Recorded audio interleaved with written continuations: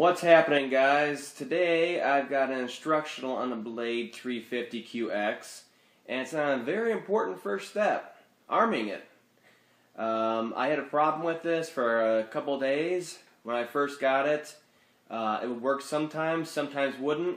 I've read all kinds of printed material, videos, all kinds of stuff, and nothing. It just would not arm 90% of the time. I've had GPS lock. I've turned GPS off because I was trying it indoors before I stood outside trying to arm it forever. And it was very frustrating, lots of reading, lots of time wasted, and I just wanted to fly this thing already. There's a few quirks to this chopper, and hopefully in this video series I'm going to go over them so new owners especially can get out there and fly right based on my learning experiences, I guess you could say. So I'm going to show you what I was doing wrong, and then I'm going to show you the proper way to arm the quad. So we're going to turn the transmitter on, like usual. Turn the quad, and let it initialize, like so. Now mine is in safe mode, obviously, with the green light, and it's a constant blinking green light because GPS is off because I'm indoors. Otherwise, it would not arm and spin up. So if you are indoors, you need to make sure GPS is off, or else it will not initialize and arm. And if you're outside and your GPS is on, which is what it is default from the factory, you need to make sure that it goes to a steady green, which means it has GPS lock, because until then it won't arm either. And I knew all that, and that's fine. So wait for yours to get that steady green before you go ahead and try this. Like I said, mine's going to be constantly flash because my GPS is off. And that's for only instructional purposes here. So the biggest thing to remember is to make sure your rate switch right here is in the high position.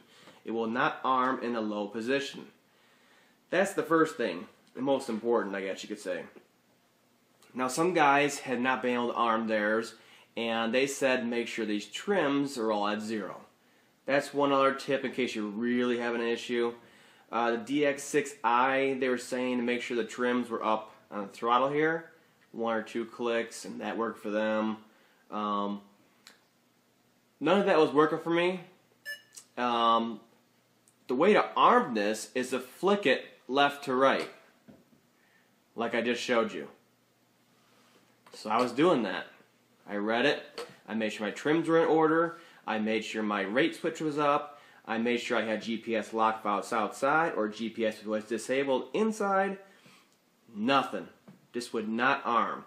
And the way this one arms, unlike other choppers I've had, is that it'll actually spin up. The props will start spinning. It'll be at an idle state. Whereas my other choppers would just make a sound and they'd be armed, and you just gave it throttle after that and would start flying. This one will actually sit here at an idle with props spinning ready to go. And that's how you know it's armed. So I was going left to right. Left to right. And they say, oh, you gotta do it faster. Okay, I think that's fast enough. Okay. Thing I found is that you need to have your throttle at the full 0. And it needs to stay there the whole time you're flicking it left to right. So keeping the throttle at the 0 position before it arms is what I'm used to, and that's fine.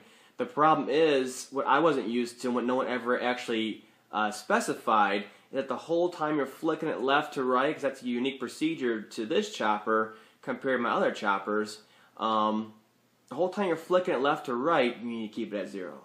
So watch, I'll do it again.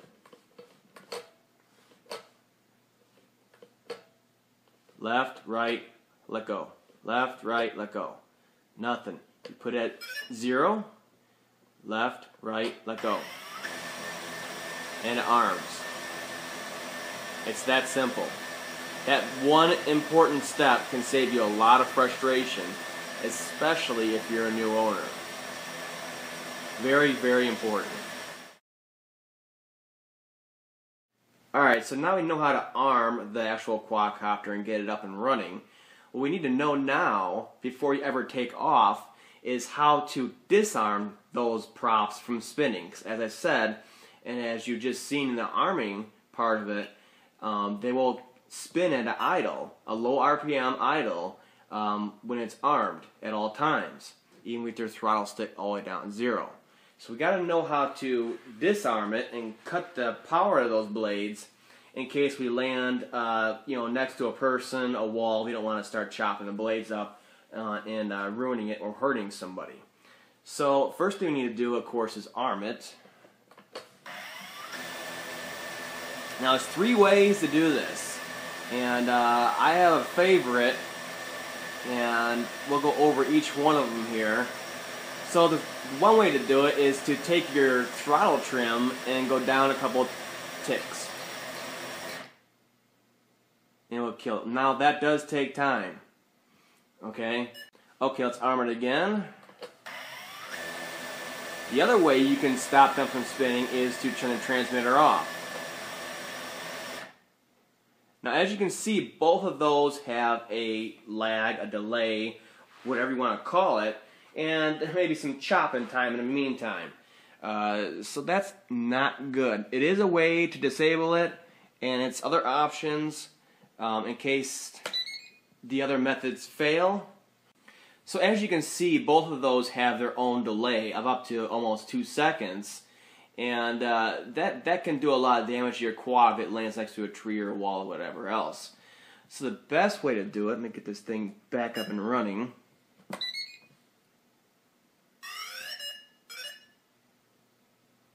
Alright, I gotta arm it again. The best way to kill these blades is the return to home function. Now, of course, this is only going to happen when it's already on the ground. It'll kill the blades instantly, and I like it the best because of that. Let's do that again. As soon as I flick the return to home, it kills them. Absolute best way to do it, and that's the third way to do it. So it's up to you, depends on your situation. Of course, if you're flying, hit return to home, it's just going to return to home. It's not going to drop out of the sky. But if you're on the ground and you're getting close to something, or you're landing close and you want to kill those blades, this would be my choice for sure to stop the blades and stop the damage pretty much.